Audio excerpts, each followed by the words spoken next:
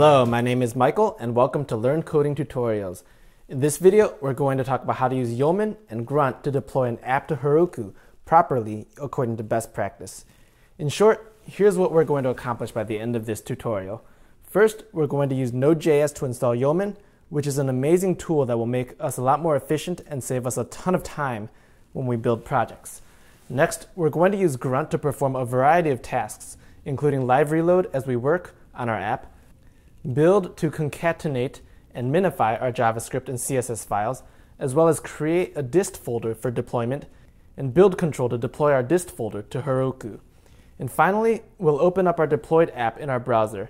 At this point, we'll have laid the foundation to start building any app with amazing efficiency.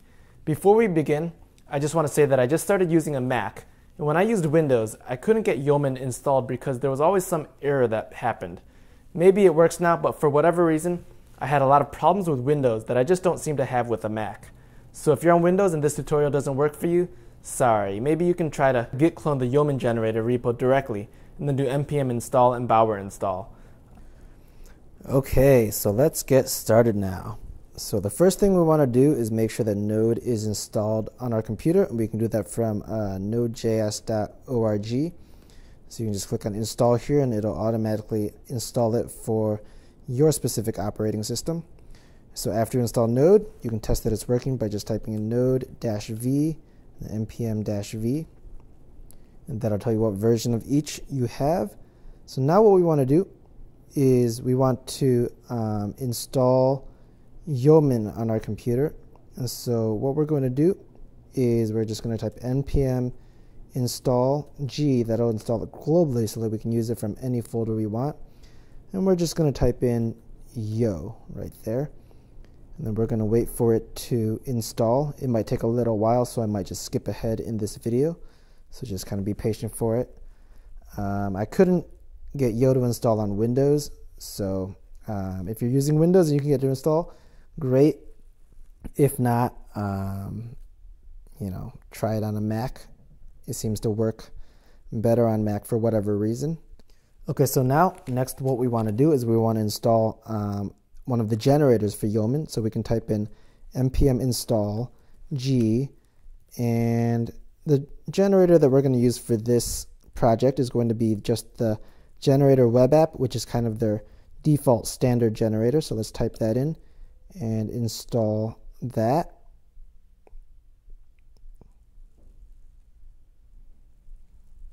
And again, we're just going to wait for it to install. I'll probably skip ahead soon. All right, next what we want to do is we want to go to the folder that we want to create this project in. And I'm just going to make it in, I have a code/misc folder that I use for projects. I'm just going to make a directory. You can just make it manually if you want. I like using the command line, so I'm going to do make dir. We'll call it Yeoman Grunt Deployment Tutorial. I know that's a long name, but it's nice and descriptive, so that might help. And you see that it's down there, and I have kind of a fancy little file display thing. You could use ls if you wanted to. So now I'm gonna go into that folder. So cd Yeoman Grunt Deployment Tutorial. Wow, that's a long name. Now to set up the Yeoman generator, we're just gonna type in yo. I'm just gonna type in, well, let's just type in yo. I could type in yo web app, but I just want to show you typing in yo right here. So now we can choose one of these generators. I have a few of them here. So just select web app here. You should only have one if you just installed it. Press enter. And now this is going to give you some options. We could have it work with Sass and Modernizer. I'm just going to do Bootstrap here. Press enter there. And then wait for it to set up everything for you.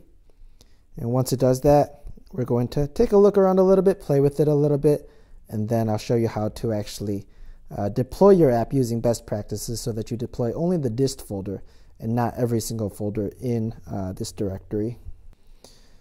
Okay, so now the Yeoman generator web app is installed in our folder. And before we take a look around, I'm just going to kind of show you the the magic that's at work here by just typing in grunt serve. And that's all we need to do to launch our app. So I'm going to press enter here. That's going to launch immediately in our browser on localhost 9000. Then you can see there's already a nice layout and app already prepared for us here. And I'm going to pull this over to the left here. Now, before we play around with it, let's just kind of look around the folder. I'm going to create a new tab in my terminal. This is running. It's just waiting for changes, and so I'm not going to mess with that. So let's open up a new tab there. And let's take a look around in this folder. Well, I'm not in the folder yet. I'm going to go to, I need to navigate back into the folder. So we're going to type in cd yeoman grunt, yeoman grunt deployment tutorial.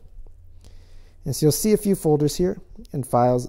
There's a grunt file here. Let's start by going into the app folder though. You'll see this kind of the center of our app here. We'll see an index.html file here, which is basically our main layout, a scripts folder, and a styles folder. So this is where our JavaScript goes, this is where our CSS goes. So now let's actually test out the Livereload to see how that works. I'm going to open each of these files in Sublime Text. I'm using a fancy bash profile shortcut. You can just open up in your folder, just double click on the file if you want, but this is just kind of my fancy way of doing that. And let's open up the other ones too. So let's open up one of the JS files. So open that one up, and let's put that into the same folder here. Let's do the same thing with the CSS file, and that's another shortcut there, so you can do it the old-fashioned caveman way if you want. So let's open that up, and I'm going to put this all in the same file. So now let's play around with the Livereload. You'll notice here it says waiting here. That means that it's waiting for changes to our files. And so look what happens if I just change my files and then save these changes. So if I just change this to, let's change the button to say success. And then I'm just going to save it, and you'll see automatically it changes to success right there. And then if I changed, let's change allo allo to hello hello, because I speak English. So that changes automatically, and Livereload is amazing. We can do the same thing with our CSS and JS files. So let's, just to be kind of weird, let's change the background to orange and save it, and it'll automatically turn orange right there. And that is amazing. It saves so much time and is so efficient. Now let's try one more thing with the JS file. I'm going to open up dev consoles here. You can see that when it loads, it first console logs allo allo. So once again, let's just change this to hello hello. And once I save it, you'll notice that it changes down here. And there we go. And so Livereload is amazing. And so now let's now that we know now that we kind of know how Livereload works, let's take a further look around in this folder and just the magic of Yeoman. So let's take a look at the grunt file first, just to kind of see what's in here. So I'm going to open up grunt file.js. Again, you can use this. Again, you can open this up using the folder and double clicking, but I'm just going to do it this way. So let's maximize this, since this is kind of where a bunch of stuff is going on. So this is the init config, and so this is the watch. This is what sets up the Livereload, and what the watch is going to do is it's going to look for changes to our styles folder, our JS folder, and this is the Livereload code, which is what gives you that automatic refresh when you save your changes. Connects you to the localhost server, and then we have a bunch of stuff here. We don't need to know what all of them do. JS hint is what kind of test your JS to make sure that it's proper syntactically. Then we have a bunch of stuff here. I don't even know what all of these do, but it's a lot of good stuff and a lot of magic. So these are the tasks that are run. So when you press grunt serve, it does these things right here. Oh yeah, when you run grunt serve, it runs these things right here. And then grunt server has been deprecated, so we don't use that anymore. Grunt test runs our tests. And then grunt build is another one that we're going to be using today. And that's going to basically set up our distribution or dist folder that's going to concatenate and minify our JS and CSS files. And then grunt default is going to do a bunch of stuff too. So now let's check out some more in this folder. So now what we want to do is we want to learn how to push our app to both GitHub and Heroku. And so to do that, we're going to first make sure we have a GitHub account. And so I'm going to open up GitHub right here. Show you my account right here. So let's click on repositories. Let's make a new repository. I'm going to maximize this actually. We're going to call this repository. I'm going to call this repository Yeoman, the same thing. Yeoman Grunt deployment tutorial. Just to make it nice and descriptive, I'm going to create repository. And I'm going to leave this here for now. The tool that we're going to use to push our app to GitHub and Heroku is actually called Grunt Build Control. And it looks like this. And so we're going to go to this documentation site. And it says here, to install it, we're going to do grunt or npm install grunt build control save dev. So we're going to do that right here. Actually, we're going to save this into our folder. So we're going to do npm install grunt build control. We're going to do -- save - dev, which is going to automatically save it into our package.json file. So let's do that. And we'll wait for that to install. So now, if we go into our package.json file, we'll notice that the grunt build control is automatically saved in there, which is convenient. So now what we want to do is we want to add grunt build control to our grunt file.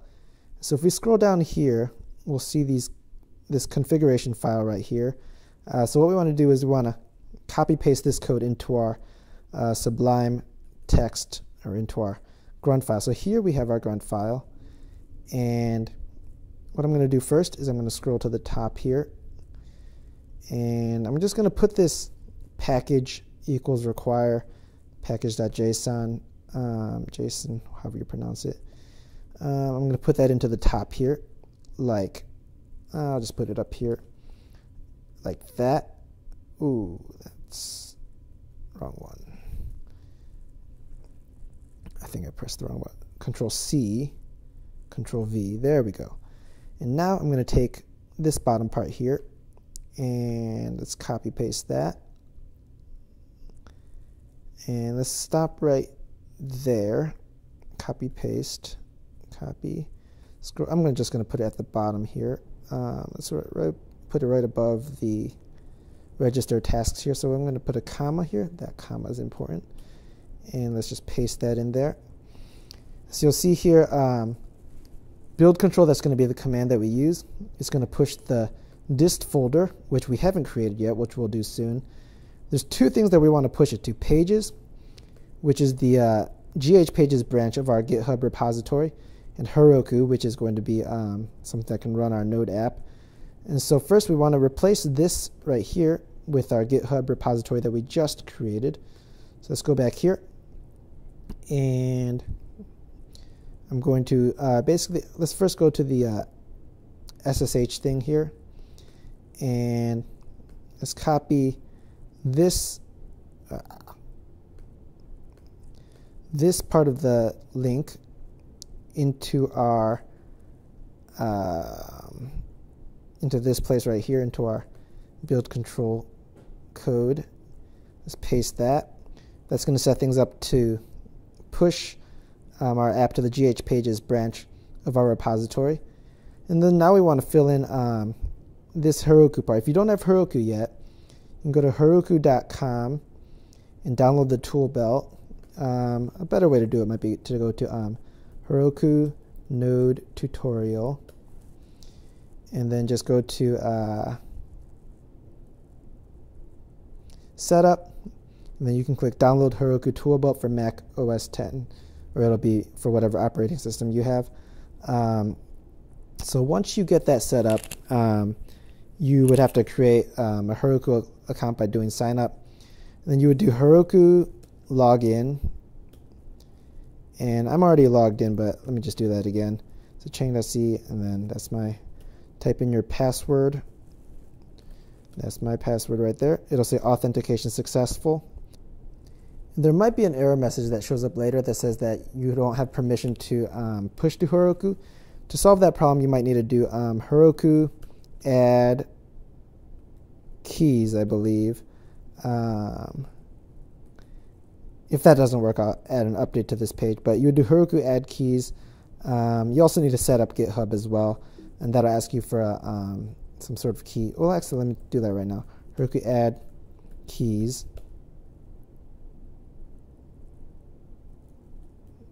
Keys add. There we go.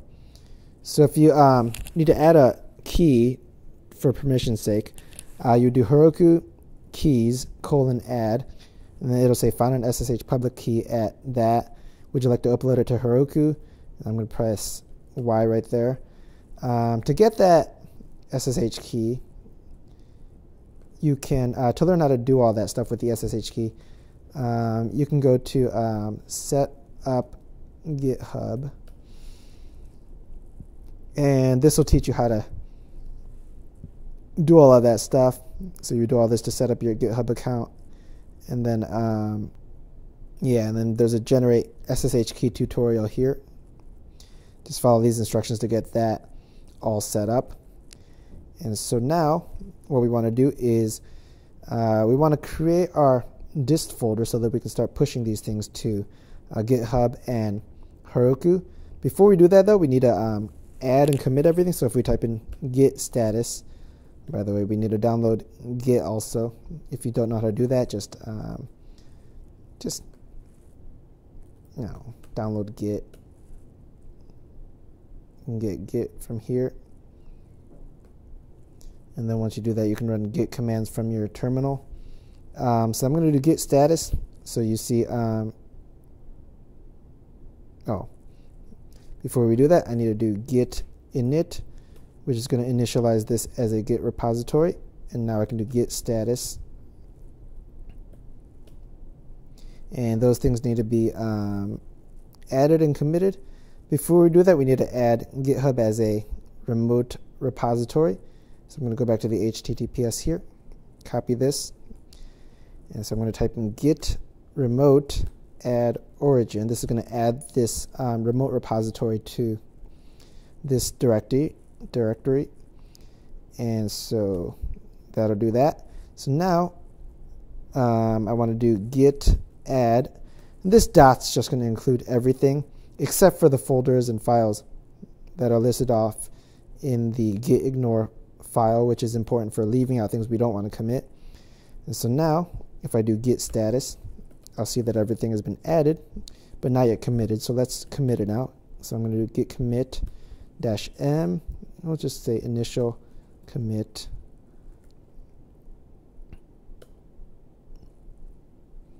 And so that looks like that. And now I'm going to do I'm going to push this now to my remote repository. So git push origin master. That's what I want to push up there. And this is my username. You can find this code at my repository if you want. Type in my password.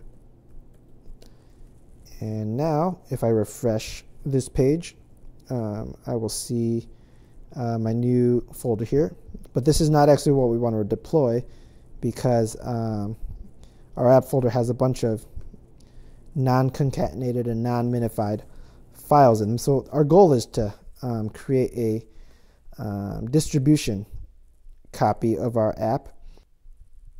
So to do that, we're going to first create our dist folder by running grunt build. And it's important to commit everything before we run this, because otherwise it'll ask you to update everything before you build. So grunt build is going to automatically concatenate and minify all of our JS and CSS files, which is really convenient, saves us a lot of time. So we'll run that, and then I'll show you the folder that it creates all of this stuff in. So it's doing a lot of cool things here that will save us a lot of time, because we won't need to do them ourselves.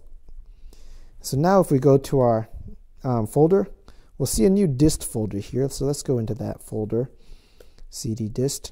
And if we go into, let's go into our styles folder, and you'll see that our CSS files have these weird, numbers before them, which are basically the concatenated and minified versions of our files. So Grunt does that all for us.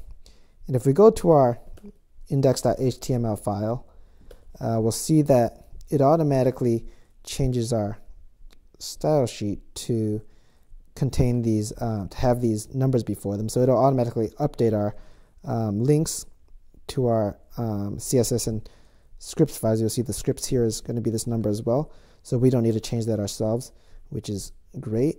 And you'll see that everything's minified, which means that it's optimized for speed.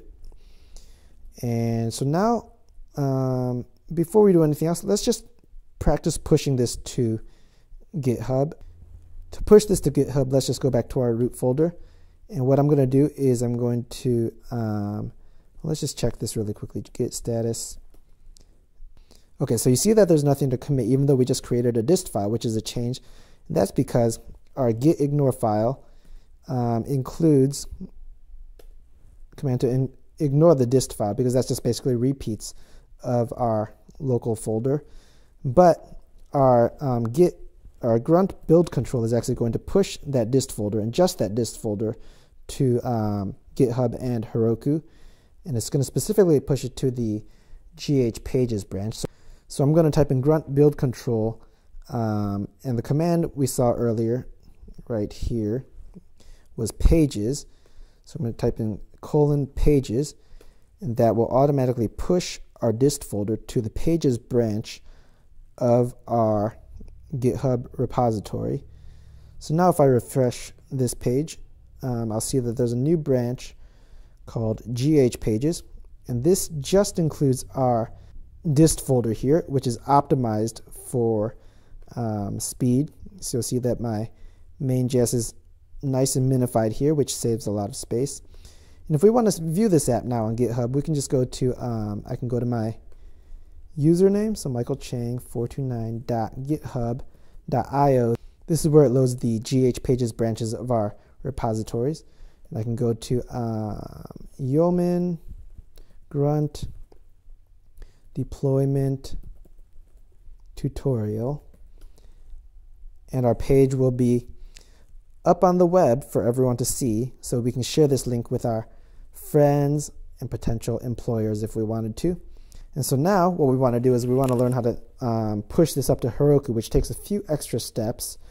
So let me just kind of show you what happens if we try to push this directly to Heroku right now. If I do grunt build control Heroku, we're going to get an error because Heroku is looking for a Node app, and this is not yet a Node app. You'll see we haven't done Heroku create yet. Let's see. Oh, yeah, we haven't done Heroku create yet. So I need to create a remote repository, and so you'll see that my remote repository is called Radiant Citadel 6404.git, and I'm going to put this into my grunt file. So let's put this in here, right there. just like we did with the GitHub repository. We'll save that. And now let's try pushing. And again, it's not going to work because it's not yet a Node app. And I'll show you, yeah. Well, uncommitted changes. So again, we need to add and commit everything before we do all of that. And we're just going to do something simple. We'll just say updated grunt file.js, because that's what we did. And then let's now try that. Grunt build control Heroku. So we're just kind of playing around and trying to keep doing stuff until it works.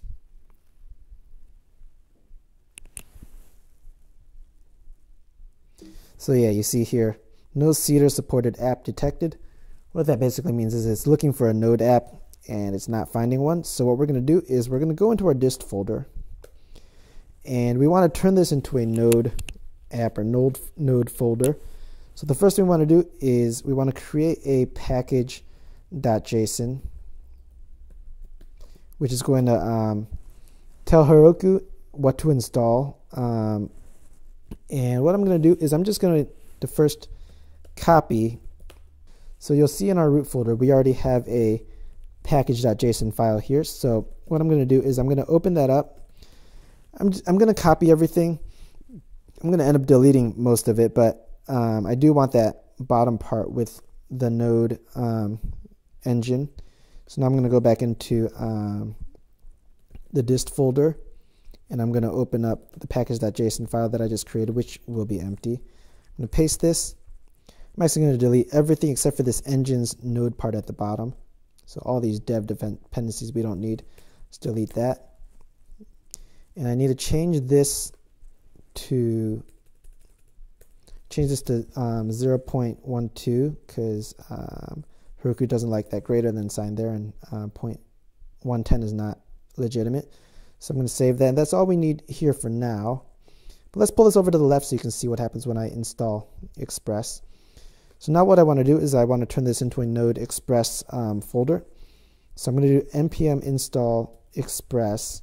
I'm going to press -- save here to automatically save it to my package.json file.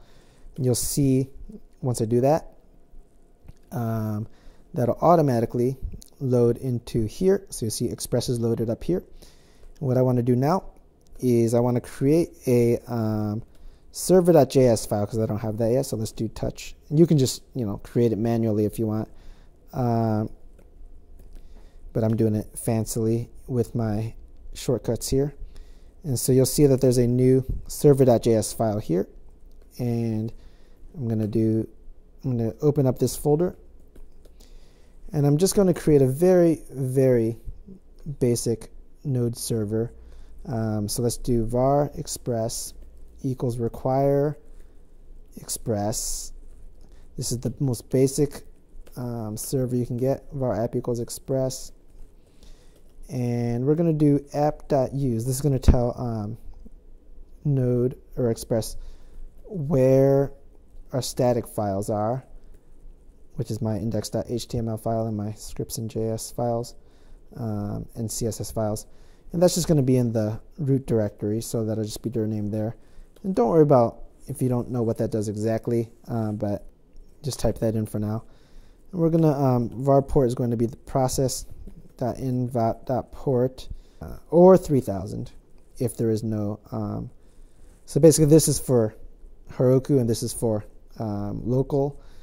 And so let's now do app.listen port. And then we're going to do console.log listening on, and then we'll type port there. And before we upload this to Heroku, or try to do that, let's first test this out.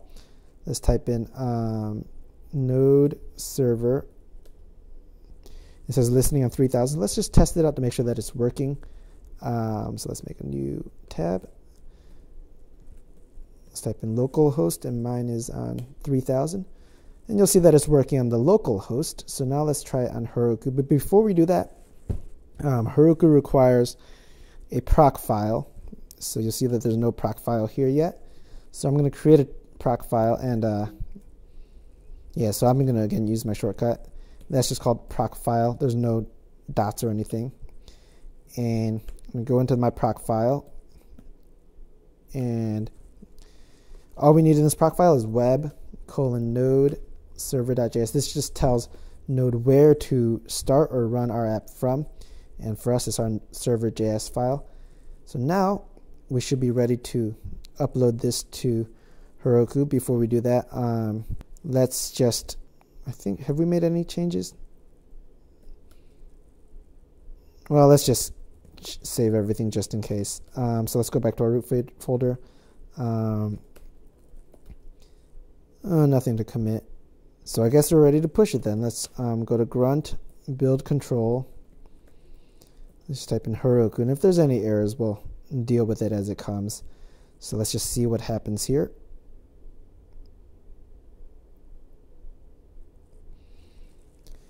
Let's hope this works.